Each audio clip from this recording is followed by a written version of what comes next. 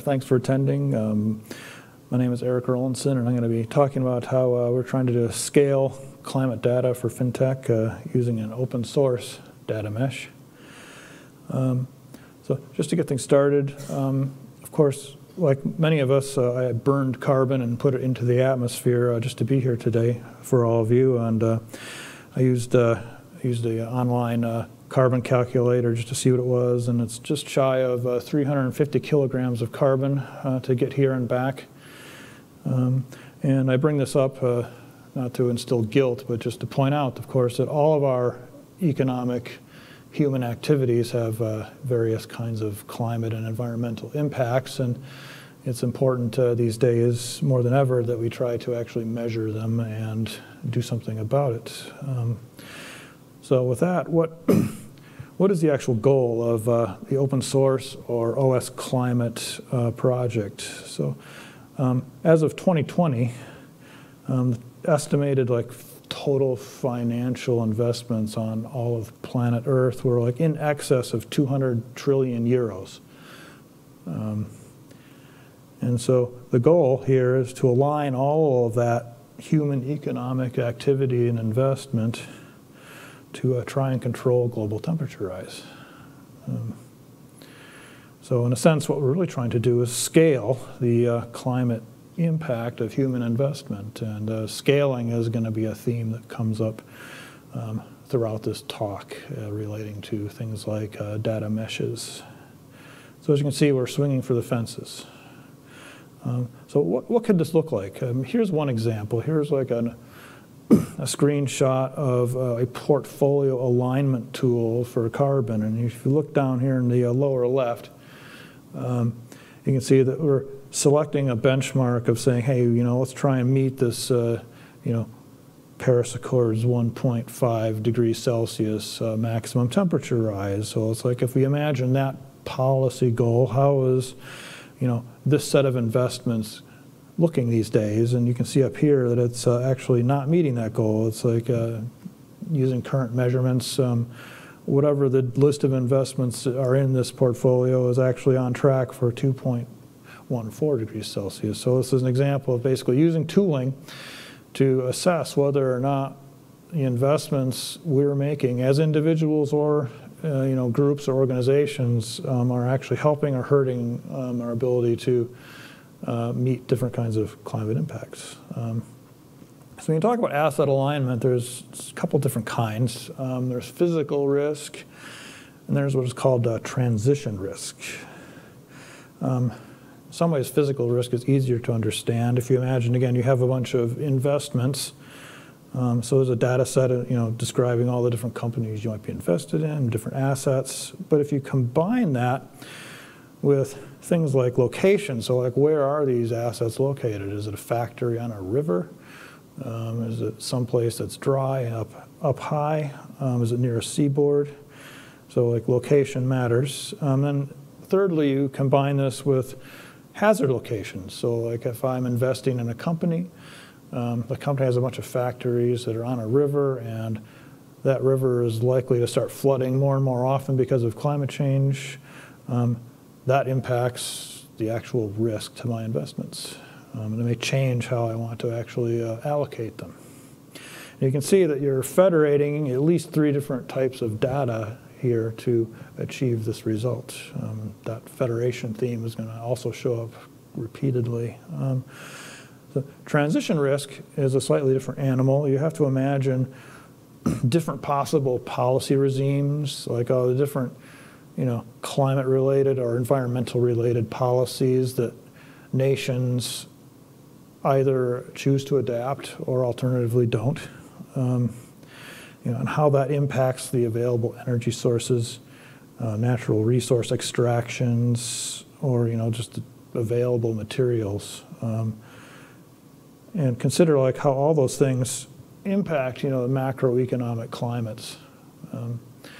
So transition risk, basically, you can think of it as flowing either from policies down to actual investments, or also, frankly, the reverse. It's how different investments in their locations, impact what kinds of actual policies might get made.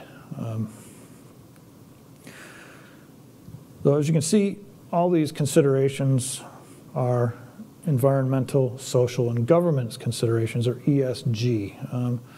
How many people, show of hands, are working with ESG considerations or know what ESG is?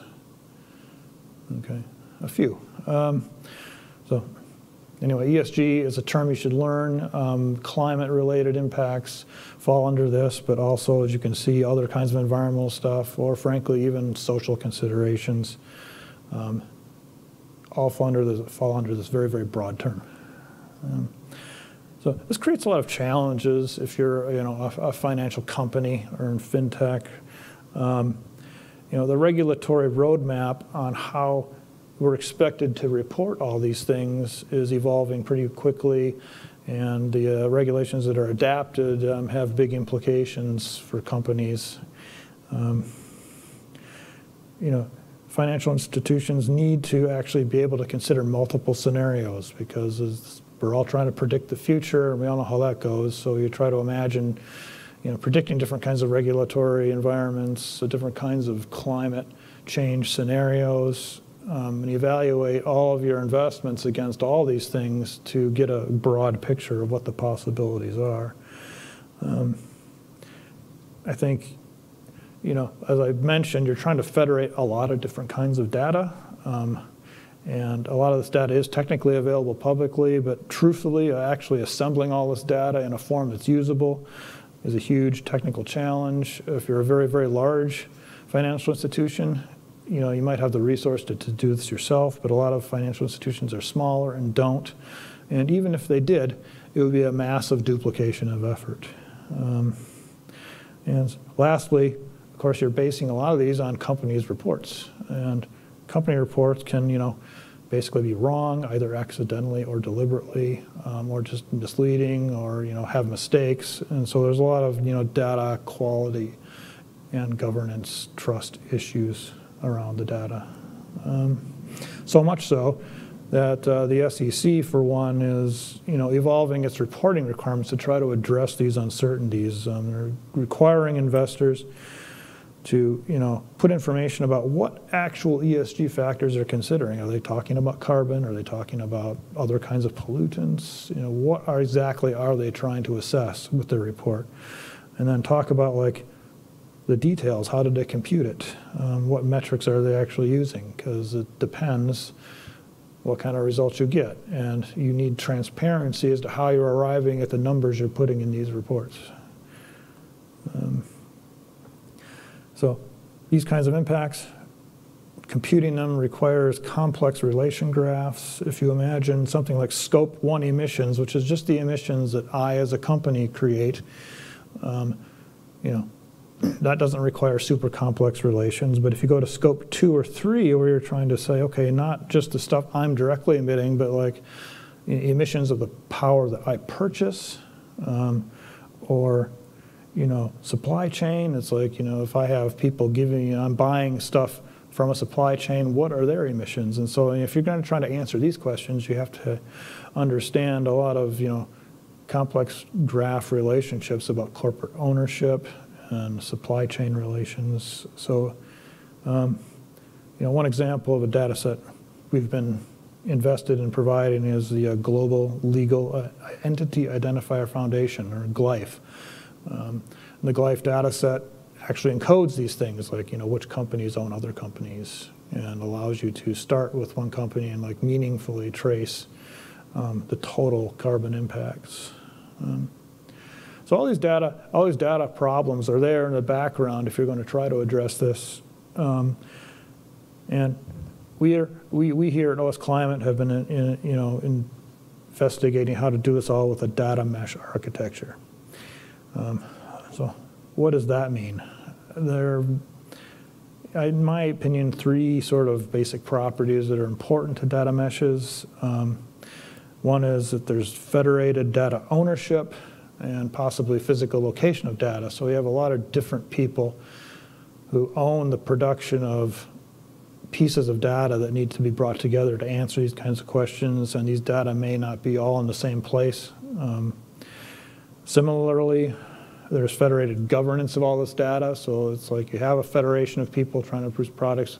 How do you scalably, govern the data and the people who are coming together to do this? And lastly, the data is to be provided in a way that allows self-service use. So community people can come and, understand on their own as much as possible how to find what they're looking for, how to use it.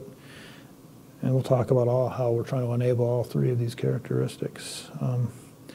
So here's like a high-level architecture diagram of OS climate. So here on the left, you have what I would call like, federated data. You got just a lot of different kinds of data sources, databases, raw files, stuff pulled off of APIs, streaming data, the whole 9 yards. And again, this stuff can be owned by disparate organizations and may not live like inside of your, direct control.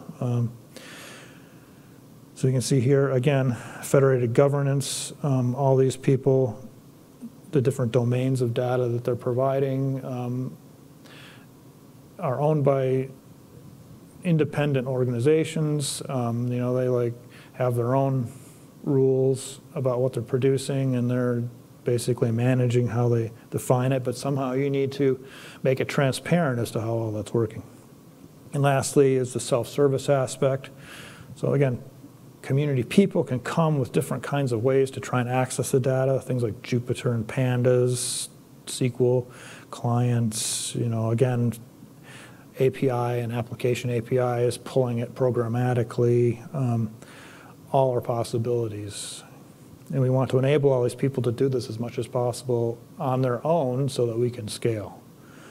So not only is it a data mesh architecture, but we're really trying to produce an open community. So by open, I mean definitely we're trying to focus on open source tooling, open data wherever possible, but also open operations.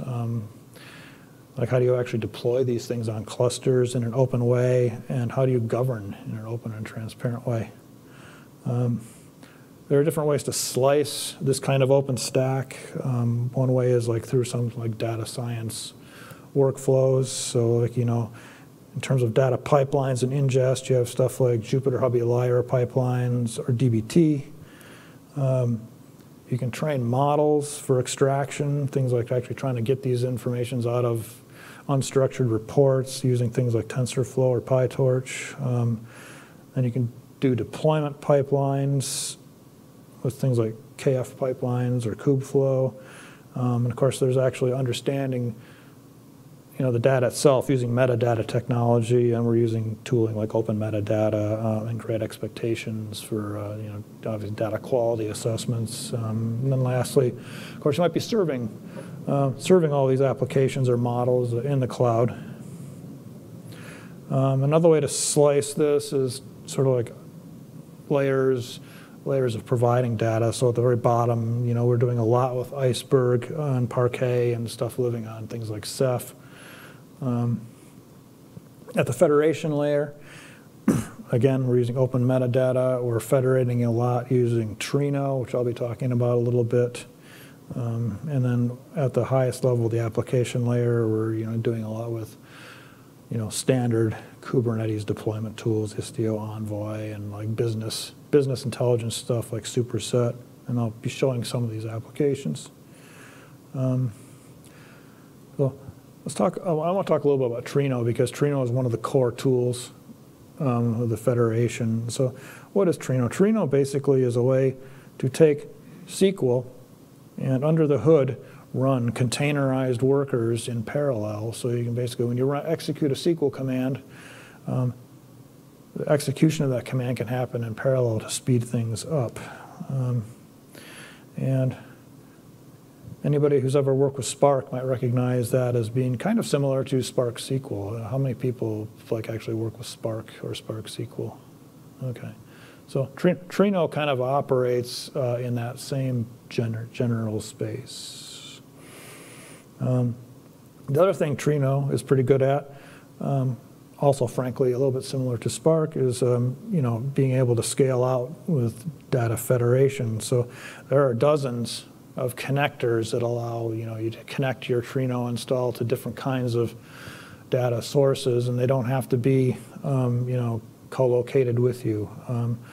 I think four of the ones that we're doing a lot with are just raw Parquet files. You can expose Parquet as like an actual database to run SQL on. We've federated with Google BigQuery, which I'm going to expand on in a bit. We've actually done Kafka, which allows you to do streaming queries, again, a little bit like Spark structured streaming. And again, Iceberg files, we're doing a lot with using Iceberg's versioning and rollback capabilities. So I'll talk about the Google BigQuery one. One of our big federation success stories is actually integrating a connector for risk thinking, which is its own separate company. Again, this is kind of like the federated governance thing. They provide their own data, and we just declared a connector to it and got that working, and now it's like we can actually see it as if it were part of our own Trino install. So if I log on to our Trino and execute something like this little SQL query, it actually, under the hood, goes off and talks to Risk Thinking's BigQuery data and returns data. Oops.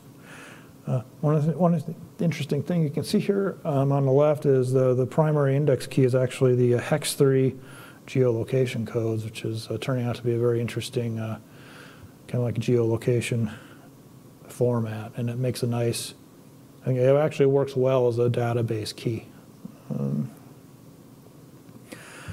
So again, I talked a lot about self-service. We've had a lot of success producing self-service environments. If you're somebody out there in the community, you can authenticate onto our cluster. Until recently, that was using GitHub. And that automatically gets you, spins you up your own environment with Jupyter Hub. You get access to Superset, and both of those are backed by that Trino deployment that I just talked about. And then on the right here, all those individual components have actually been provided using Open Data Hub. And if you're not familiar with Open Data Hub, think of it as an open source downstream of Kubeflow.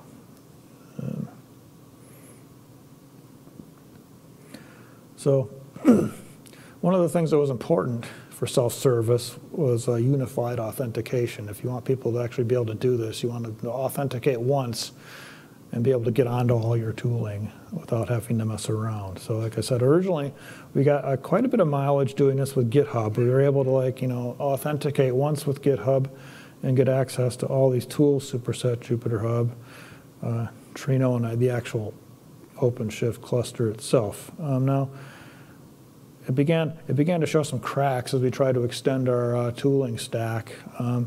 Trino itself was always just a little bit clunky. It definitely worked, but you had to do a multi-step process to get a token. When it came time to try to do this with open metadata, it just didn't work very well at all. And so we had to do something if we were going to continue scaling our tool stack. The something that we're doing is migrating to authentication to HashiCorp Vault. So now your single sign-on is going to be to Vault. That's going to give you access to all the tooling. And it's going to be much more extensible. So that's a way that we're basically improving the functionality of our data mesh architecture. You could also use something like Keycloak to do this. In terms of understanding the data and allowing people to search, the core of that right now is using open metadata. And it provides a lot of nice functionality. You can see here down on the lower left, you can pull basic stuff like column names and their data types straight from Trino, which is good. But it does much more than that. Like if you're running data ingestion pipelines with dbt, it also allows you to add things like descriptive fields and searchable tags. And so it's, able to stand up a, more and more comprehensive searchable metadata environment. A lot of what we want to do is leveraging data as code techniques for maximum reproducibility and transparency. The first The first way that we were mostly doing this in the community was using Elira pipelines so that you could write Jupyter notebooks, and once you had them working, you could basically make them as repeatable nodes in a pipeline. You can see down here in the lower left, directed acyclic graph workflow, pretty typical. A notebook runs, and then notebook B and C can run after that, and lastly, once all that is run, you can run notebook D. We were backing this using Tecton pipelines to actually manage the process running. More recently, we've been migrating to use DBT, and instead of Tecton backing that with Apache Airflow. And you can see it's basically the same kind of model, except that instead of a Jupyter notebook, you're creating DBT models in the same kind of directed acyclic graph pipeline. And Apache Airflow is nice because it turns out that open metadata requires it to use, and so we had it installed anyway, and so it's turning out to be a kind of a nice unification of pipeline. So what is a DBT model? I think what's nice about them is the DBT model is nothing but a SQL operation. So you can see here, this is a relatively simple one. You're just sort of doing a field projection. You just select a bunch of fields and provide it. However, because you can see it's basically SQL, you can also generate much more complicated SQL commands, joins, if you want to. All SQL sort of like is at your disposal here. So it's a pretty powerful formalism.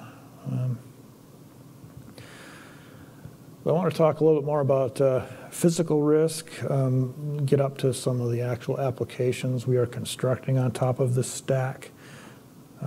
Again, physical risk is a data federation. You're needing to actually federate data involving actual climate hazards, climate change hazards, and their locations, and map that in geographic space to the actual exposure of your assets. So like what are the actual physical locations, your investment assets, and how they relate to all those hazards, and then produce actual vulnerability maps. And if you can federate all that, you can actually produce a risk model for your investments. So here's a screenshot of one of these models. This particular model is basically a work loss due to heat model. So the idea is as the world warms, it becomes harder and harder to do work because it's too hot. This is a pretty aggressive model, but it's basically saying by 2030, things are not looking good at the equator. It's 80 to 100% work loss, at least part of the year. And frankly, if you go look up at the United States, a lot of the southeastern United States isn't looking that great.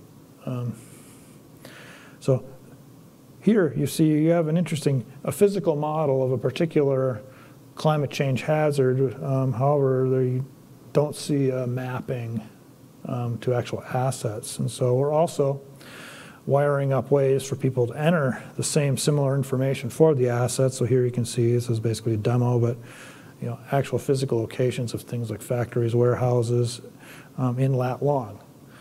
And so now once we have this, and we're in the process of connecting these two things right now. What I'm showing you here basically is a conceptual mock-up. But depending on where your assets are, the risk based on this particular model scenario, depending, it could be moderate risk to, if you're in Florida, maybe more severe, and frankly, if you're too close to the equator, it'd be catastrophic. Total productivity loss due to this problem.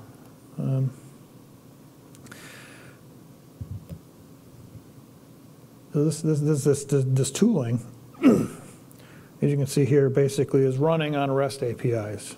That's important because we're not just doing stuff, we're not just federating things via things like Trino, but we're also federating stuff using more traditional REST APIs or microservice architectures that are outrunning on the cluster using standard Kubernetes available tooling. And lastly,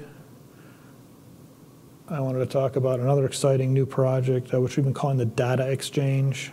This is also super important, we think, for self-service community use. And the idea of the data exchange is all the different data products that people provide from the community get registered here, and a user can come and look at each one gets its own little tile. You can see 6 of these tiles here, and they're searchable.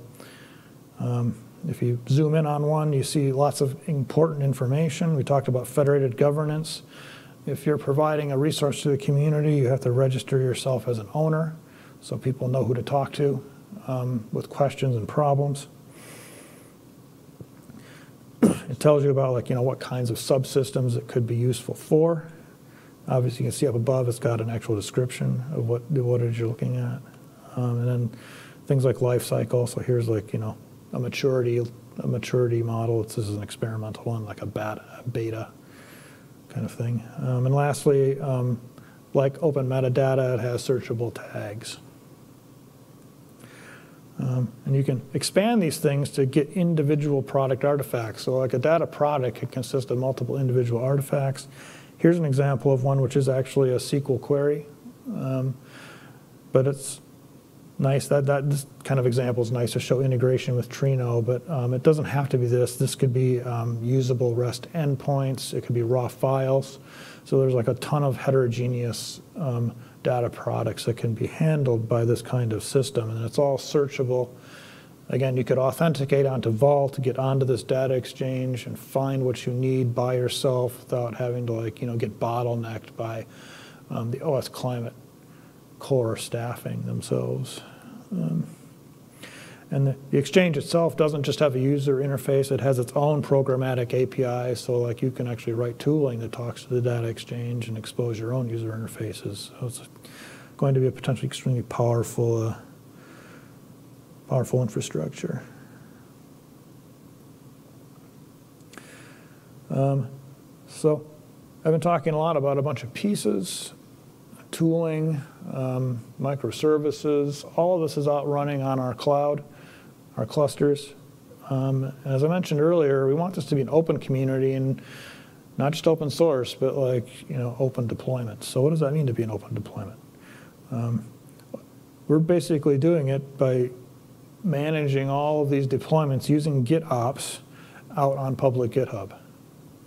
So if you're an OS community person and you want to make a change to a deployment, you can actually do that in a standard open source way. If I'm a user, I can go make a pull request against the repo that controls our clusters. So here's like an example of a pull request, basically updating the version of Trino. So I can, like, as with all open source, I can make a proposal. I'd like to update Trino from 373 to 380. Trino's already into the 400s now, but and like all pull requests, it can be reviewed by the community, discussed, and if it's adopted and merged, then Argo continuous deployment will pick that up and automatically make that change to the clusters. So like if they merge my pull request, it will automatically upgrade the version of Trino, and it will become the new version running on the actual clusters. All in the open. And you can go back and look at it historically too. So you get the full value of, like, Git issues, pull requests, discussions, and legacy, historical records. Lastly, I want to talk about the value. As I said, we're trying to build this as an open data mesh, and I'll put my Red Hat on briefly and talk about the value of open solutions. While I was discussing, of course, you probably saw me mentioning different kinds of alternatives to different solutions. So for instance, you could say, instead of Trino, maybe I'd actually like to use Spark SQL. Or instead of Lyra, I could use DBT. All these substitutions you see here could be made, probably more than I'm not thinking of. And because it's an open architecture, if you wanted to deploy your own version of this kind of data mesh, you could make a lot of your own decisions about this. And it's the classic open solution value prospect of not having tool lock-in.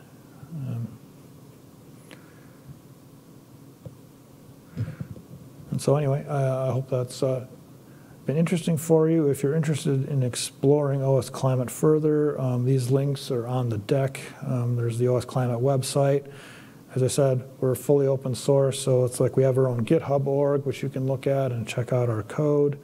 And recently, a lot of the tooling deployments that I just described, you can see here there's actually a special piece of documentation that they produced that you can actually read how you deployed these, all the way from building the cluster itself to doing stuff like deploying Vault and getting it to work with Trino. So if you're interested in actually trying to make this happen for yourself, that bottom link is a great resource. Thanks very much. If you have any questions, I'm happy to try and answer them.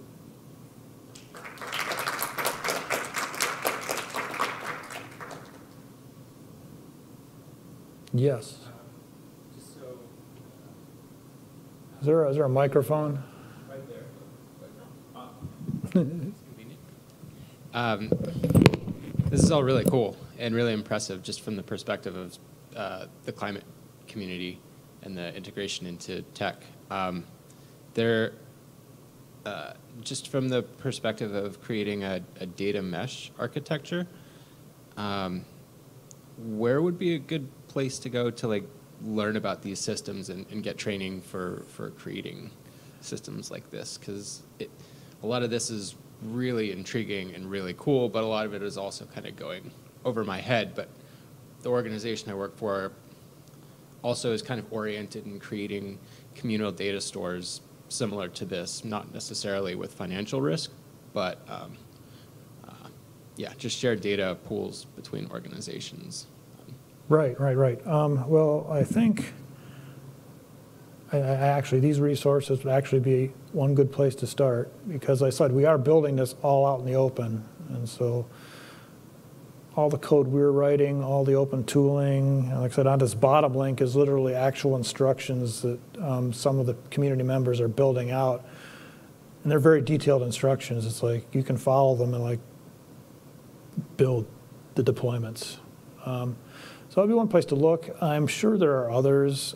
Frankly, I can't off the top of my head say you should go X, Y, or Z, but I'd be happy to look into it. And if you send me an email, reach out. If I can find some other alternative resources, they must be out there. But we are actually trying to build this as that kind of thing. One of the goals for this is anybody can come and recreate the deployments. Thank you. Yeah.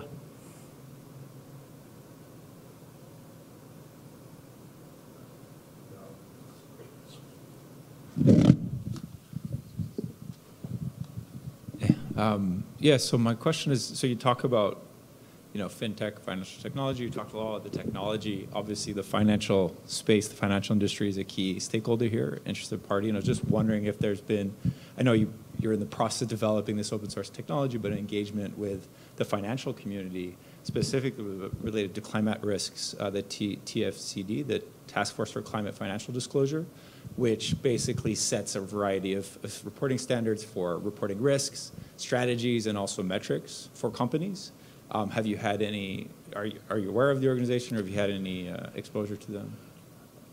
That's not ringing a bell for me. I'm going to come clean. My expertise tends to be more on the platform end, but Heather Ackenhusen here is also has some, maybe you can. Yeah, actually, yeah, we have stayed pretty close to a lot of the regulatory agencies and government entities and IGOs and things like that. So yeah, TCFD is one. Big one on there.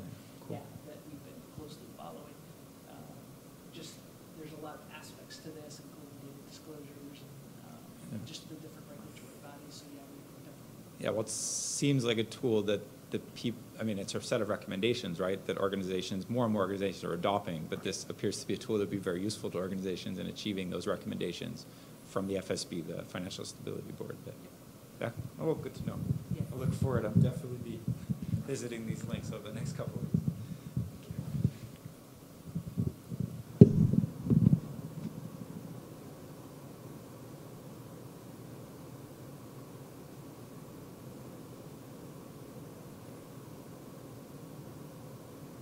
All right. Well, again, thanks very much. I appreciate your questions.